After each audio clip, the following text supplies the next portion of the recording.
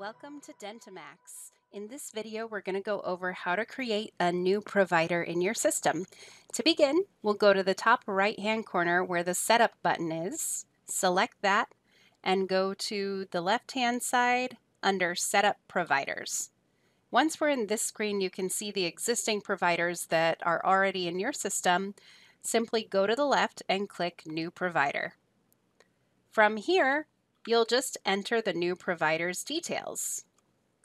The credentials would be DDS or DMD, and then you'll want to make sure to choose a specialty so that that specialty code shows up on the claim form. For example, if the doctor is an orthodontist. You'll then plug in the address of the office. You have the option to enter an email address or not. That won't affect a claim form or any other form in the software. You'll want to go ahead and enter the practice phone number. And home phone number is mainly just for your own internal reference. If you'd like to track the doctor's home and mobile numbers here as well, just as a placeholder. Fax number doesn't necessarily show up anywhere, but there's an option to plug it in.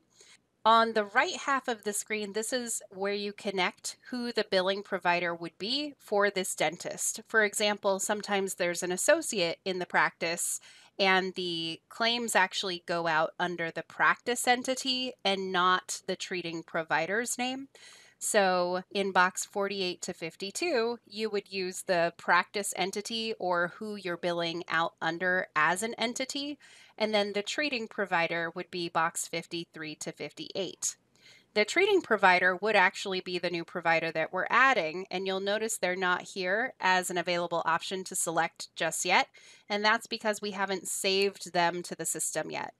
So typically I wait to fill in this right-hand segment until after I've completed entering all the IDs and saved the data.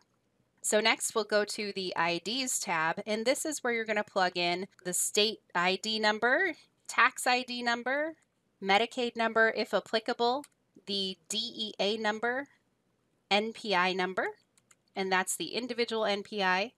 And then you do have a spot for a group NPI if, once again, you're billing out under the practice NPI number instead of the individual provider number. You do have a spot for a Blue Cross Blue Shield ID number. Sometimes Blue Cross will give you a specific provider ID number for billing purposes. If you have it, you can fill it in. If not, you can skip it. Provider number typically, again, is another scenario like Blue Cross Blue Shield. It's just another field to input an alternative number, as well as Medicare number. And once you're done completing those sections, you can go on to the work schedule if you'd like to populate what that new doctor's hours are going to be. And then you do also have the option to add any extra information on the custom tab if you have anything else you'd like to add. For example, the doctor's spouse's phone number for emergency contact or any other record that you want to keep track of relating to that new provider. Once you're done, simply save changes and you'll see that we have our new provider listed here. I'm going to go back and click Edit once again to finish populating the billing portion of that provider entry. So the treating provider on the claim form is going to be Dr. House, the new doctor. The signature on the claim form can be a printed doctor's name. It could be the words signature on file. So if you're sending these electronically, I'd recommend selecting signature on file. Or you could also leave it blank if for some reason you're still printing claim forms and having the doctor physically sign each claim form. Right below that, there's a spot for appointment color.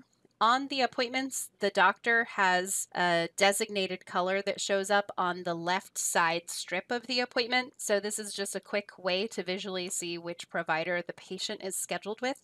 I'm going to go ahead and assign yellow to our new provider. And then if, for example, that doctor always sees patients out of operatory 3, you can assign a default resource to that provider.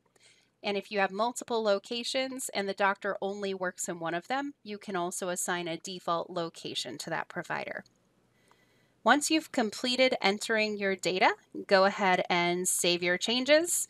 And now you're able to use that provider to set as the patient's default provider on the patient information screen, set to the appointment on the scheduler and set to charges and charting in the chart screen. You'll also have the ability to do clinical notes with that provider code and anywhere where a provider code is needed. If you have any additional questions, please contact the training department at 1-800-704-8494, extension 806, or you can email training@dentimax.com. Thank you.